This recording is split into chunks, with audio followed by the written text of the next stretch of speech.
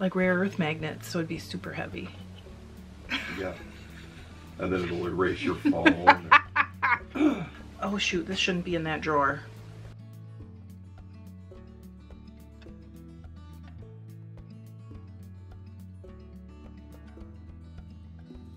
Hi, welcome to Fiber Love Diary. I'm Trish if we haven't met, and if we have met, welcome back.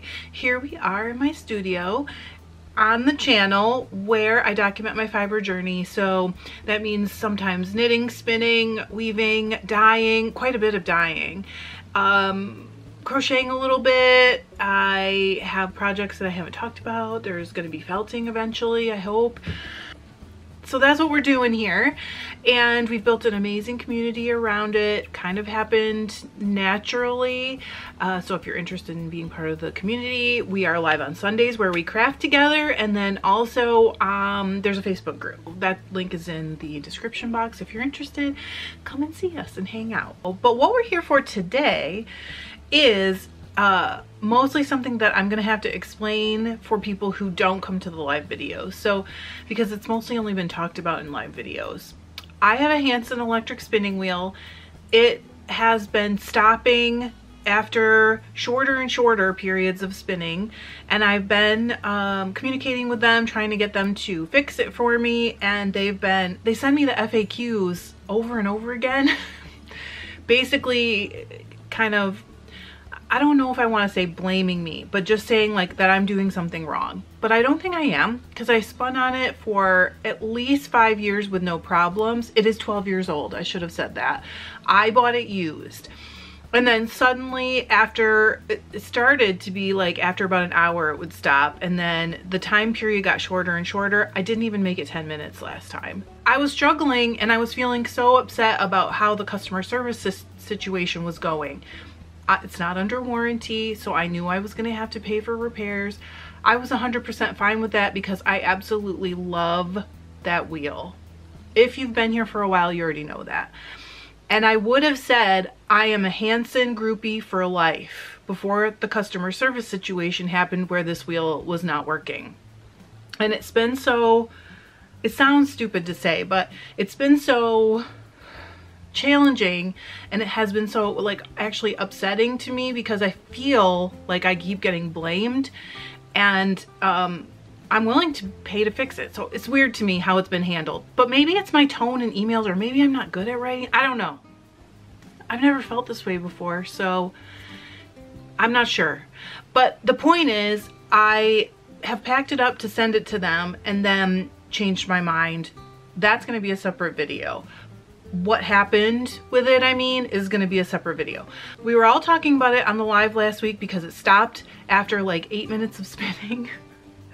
And I was kind of stressed out, and I had mentioned that I was on the Daedalus website looking at, I think it's the Magpie. The really big one is the one that if I was going to get one, that's what I would get. They have a waiting list, and I don't know how long out the waiting list goes, but there's something about that makes me feel stressed. I think it's the not knowing when it could be. Like, it could be 2 months from now I have to come up with a big amount of money. It could be 6 months, a year. For whatever reason, my brain doesn't like not knowing when. I don't know, that doesn't make sense, right? But it's true. A bunch of you recommended a wheel that is way more affordable, and that I've never really considered getting because I had experience with a much earlier version, and it was like just okay. It wasn't bad, but it was just like okay. Anyway, it's much more affordable, and I just bought one. I pulled the trigger. I bought a new one, and it is, I got one. It's happening. I helped someone at my local yarn store put together a much earlier version, and it was a nano, and it was the kind that was like cut out with a glow forge out of, I don't know if it's balsa wood or basswood. I don't know the words for those things, but it was, you put it together and it worked right away, but it was so small and so light, which is a plus for certain types of portable spinning. But I thought, I was used to my Hansen, and I think that I thought this is too small and too light. And then I I don't know, I just kind of didn't really consider the brand again, I guess. But they've come a hugely long way. A lot of you guys already know this. And that version, that all happened probably like 2 or 3 years ago. And so in the last 2 or 3 years, they have done a lot. I started to look at their website and I was like, I'm just doing it. How the heck do I get in this box? Okay, so we're gonna open it and we're gonna see how long it takes me to get to spinning with this new wheel. Okay. I figured because they're so affordable, but they're not so inexpensive that a lot of us are just like, oh, I'm just gonna get one. It's still at a price point where a lot of us are like, oh, I don't know. So I thought it would be cool to do it here together. So, okay, I'm gonna point you down. I still don't know how to open this box, P.S. How do you do this? Do I have to open this too? I think I do. I'm doing it. I really should go get my pink knife. If you've been around for a while, you know the knife. Okay. You ready? All right. I'm going to show you exactly. This is how it looks. There are instructions and some like accessory type things. We'll go through this. Oh, there's even a control card here. You see that? How handy is that? I love that. Did they send an orifice hook? I don't, yeah, that's what this is. So there's an orifice hook in here. Looks like a drive band. I guess I'll know soon. And also there's a VR code if you want to, I'm guessing, download the manual. I cannot read because I don't have my, oh yeah, I do.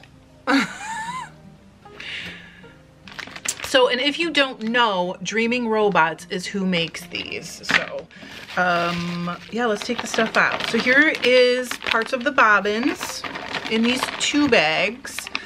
I think I get 3.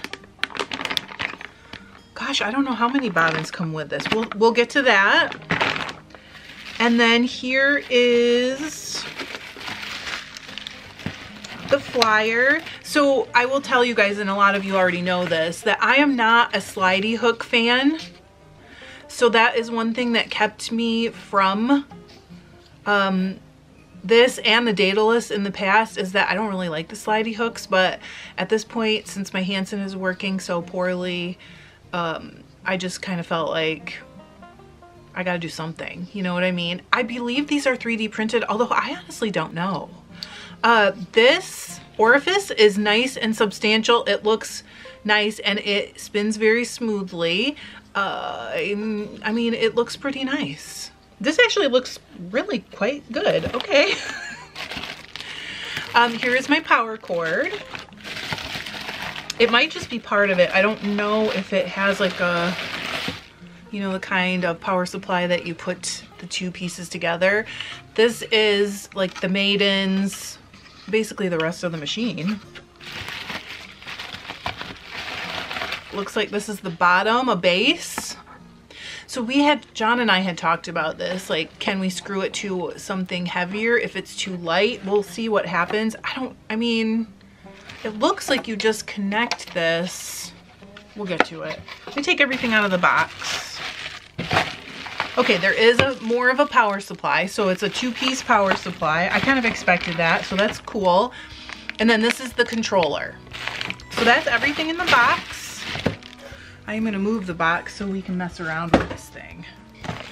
I'm gonna move the pieces. Bubble wrap, okay. Where did I put that here? It's on the bottom. So it looks like you do get a manual. Okay. It is nice if you do that and download it and like save it somewhere, then you have it wherever you need it. It's always on your phone or whatever. All right, so here's the manual. I'm gonna go through what's in here again. Okay, there's a safety notification. There's a parts list so you know what everything is that comes. And also the little thing that shows you, points out what each piece is. All right, initial setup. Okay, so the next page is initial setup. We're gonna go through the setup and I'm gonna do this pretty real time. I'm not gonna cut anything out unless like John comes home from his walk with the dogs, because that might be kind of noisy, but I'll stop. Let's see, no tools are required.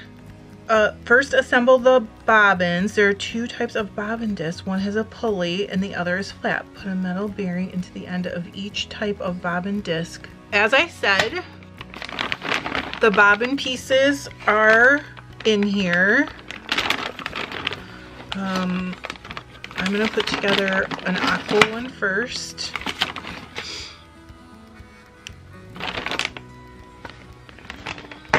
How many of these did I get?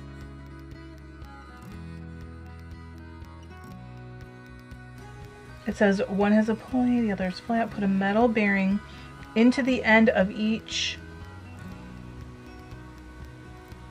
Isn't that what this is? Oh good, John's home. I'm gonna ask him. Hang on, as soon as he gets in. Okay, here's the instructions to put the bobbins together. It says put a metal bearing into the end of each type of bobbin disc. Is this? It's in there, yeah. This is, so it's already in here? Yes, that's the bearing. Okay, so just to tell you guys, if you get this, John's helping me. I thought this might be, but it comes already with the bearing in it. So if you read it and it says to put the bearing in, this is what it looks like. And mine came in there already, okay? Take each of those discs, screw them onto a bobbin tube. I can do that. Okay, so what they're saying too is that one of them should have this groove for the drive band and one should not. So see how you get the groove on one. Oh, hey. This is what I need my husband. He's like, seriously? Okay.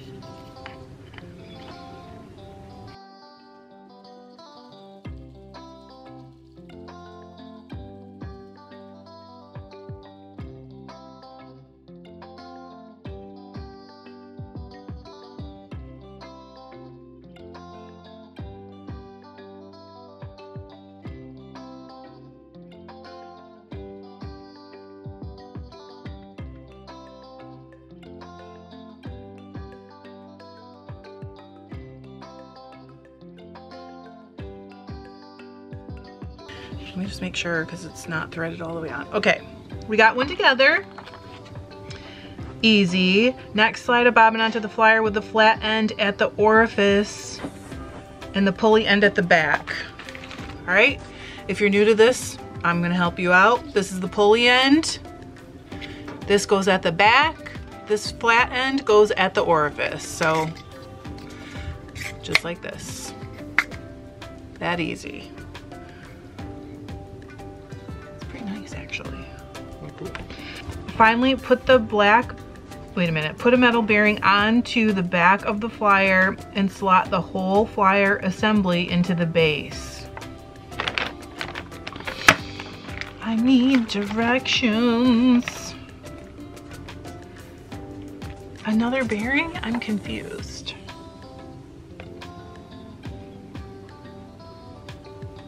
All right, I do see what you're saying. Okay, comes with another bearing. Comes with 3 more bearings in this bag full of like little extra parts and pieces. So you take one, put it on the back, okay? And then you're supposed to put this whole thing, wait a minute, I've gotta loosen this up. I'm loosening up the brake. The brake band is right here. I am loosening it up so I can just take it off for now. And then I'm gonna go ahead and put this on the base. You can tell which end goes where. I'll show you, hang on. So if you're looking at the base, this end is quite a bit bigger. This is the front, and you're gonna drop the front orifice into that piece. Okay. And now the brake band, there we go. Oh, I see. All right, cool. the pulley for the motor is on the flyer right here. I did have that wrong, but I put it together right because I followed the directions, because I can follow directions. Finally put the black drive band on the motor pulley, then wrap it around the flyer in the drive belt groove. Where's that? Right here. Thanks. John just brought me something to plug it into, guys. Okay, it comes with two drive bands, black, I don't know, nylon. What are these? Who knows? Rubber. Rubber. We don't know exactly. Rubber-ish, John said. Okay, so to make sure, I'm trying to make sure you can see. Right here, the pulley goes on the motor down here. This might be the only part that's like a little harder to...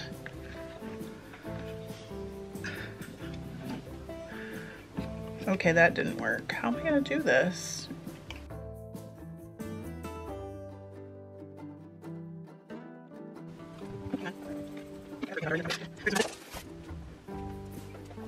How do you do this?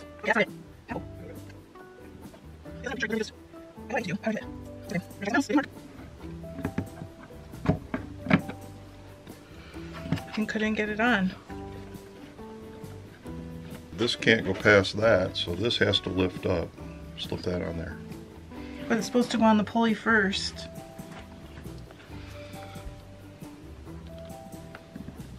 Here. I know you can't see. That's why I'm helping. Okay.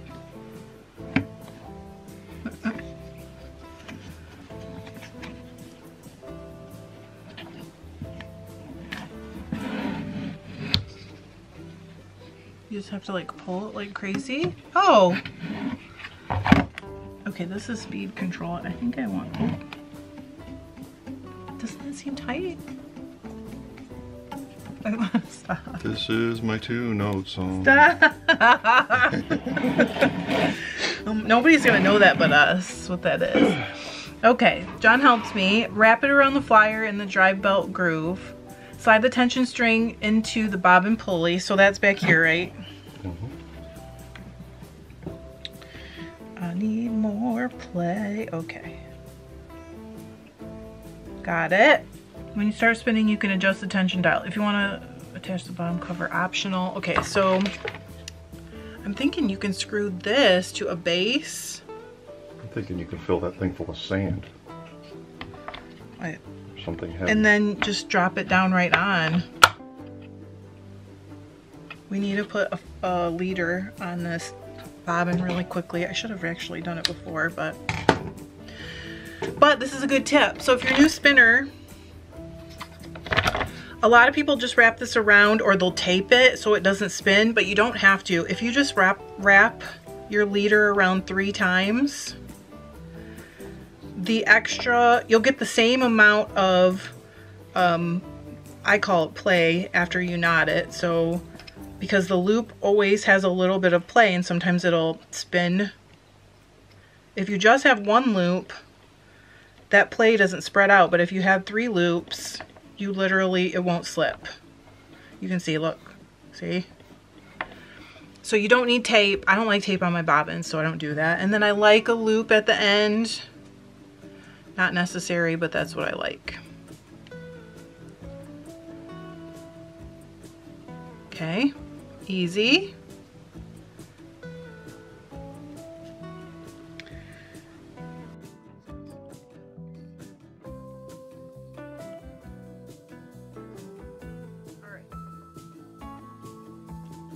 If you want to use a foot switch, we do. Marked switch. All right, then you just connect.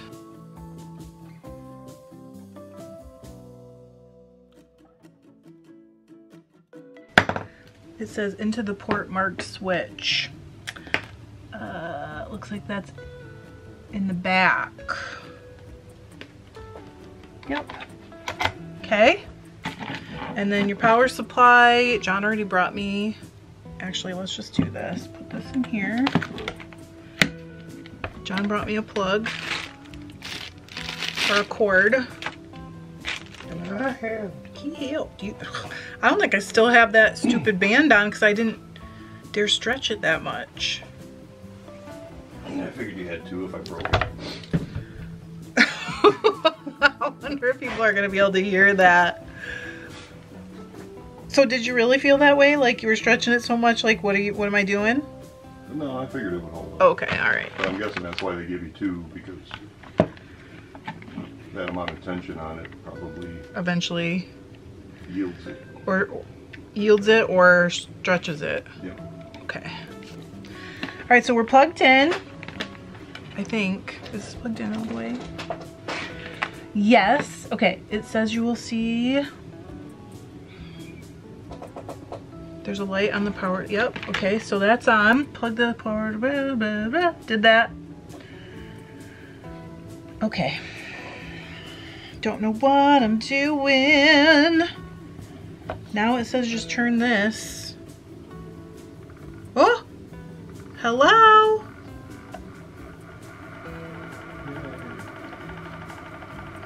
It looks like it's gonna actually spin.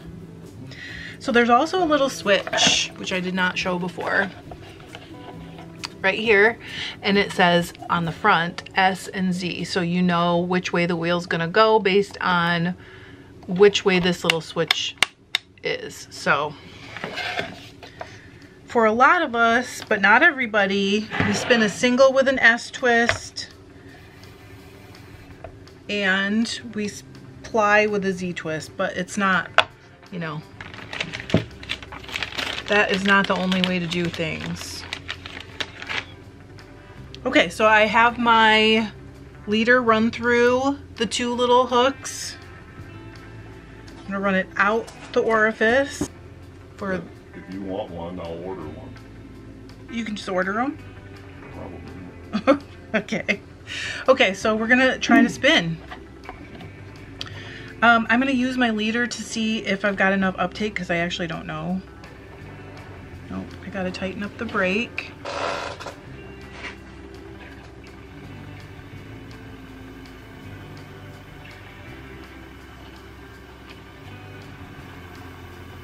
Okay. All right, so that was added a lot of twist to my leader, which is fine. We're gonna try it. Let's see who's ready. Oh, this is the Toil and Trouble that I carded in a video just to see if it would disperse the sari silk more. So I just grabbed it. I just literally grabbed like the closest thing I could find, honestly. It's so hard to find wool in my house to spin.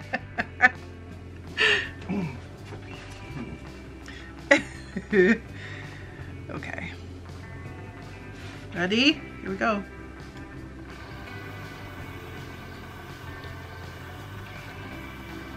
All right, so you can get it spinning in like 10 minutes, especially if you watch this and you see where I kind of, I don't know, went wrong or where you'll learn. Yeah, where John had to help me.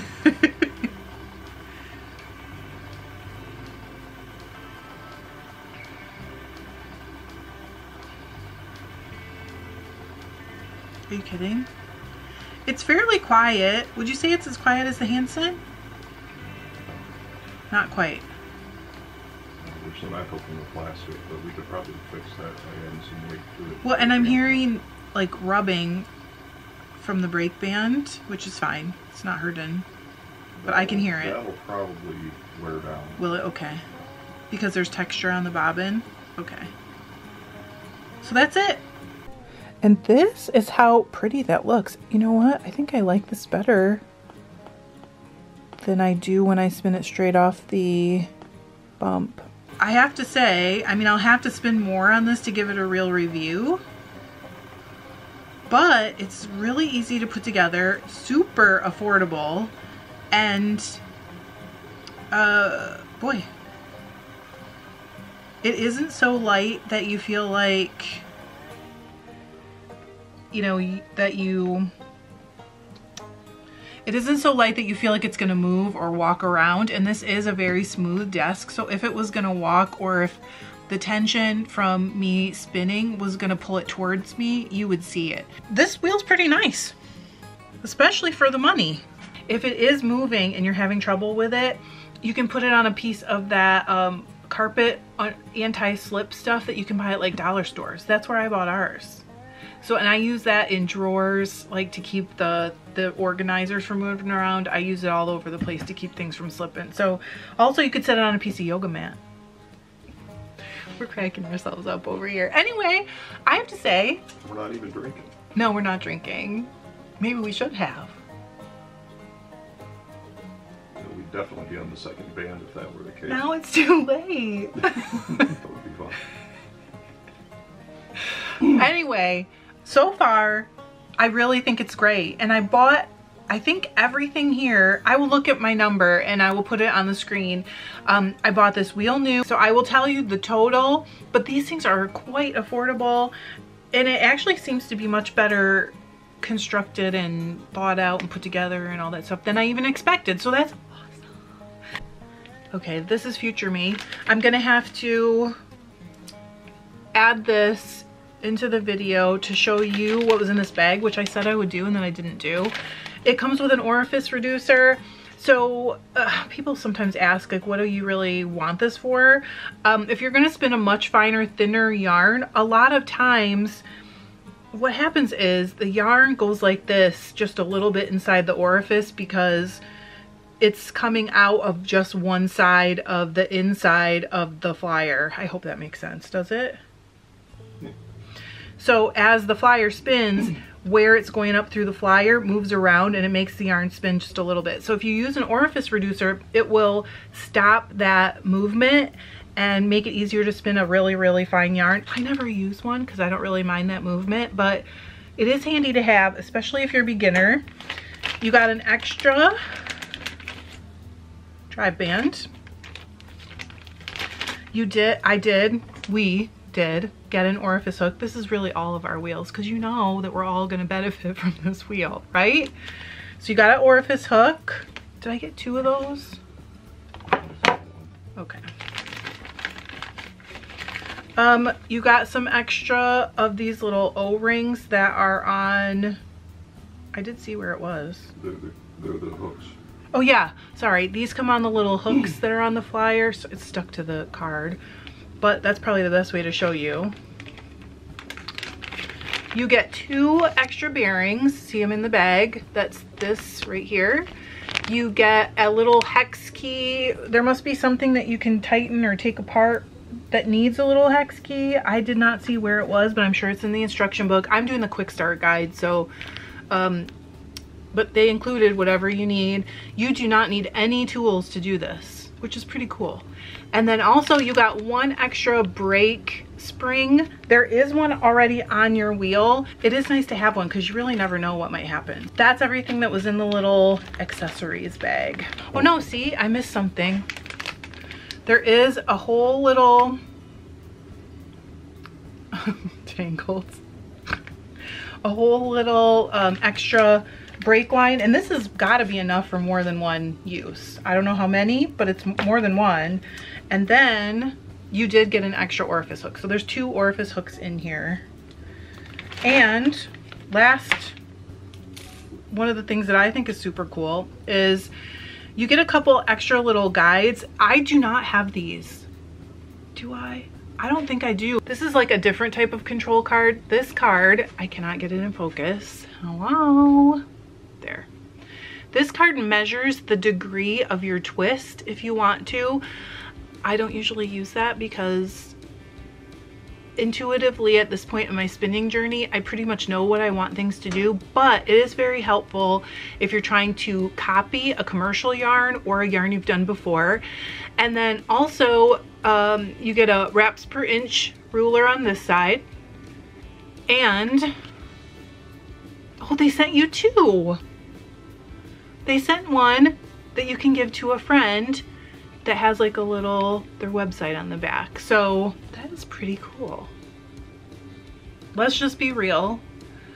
Some of you guys are wondering like if they sent me this or if they paid me or if they're working with me or whatever. They're not. As far as I know, they don't even know I exist. I bought this with my own money.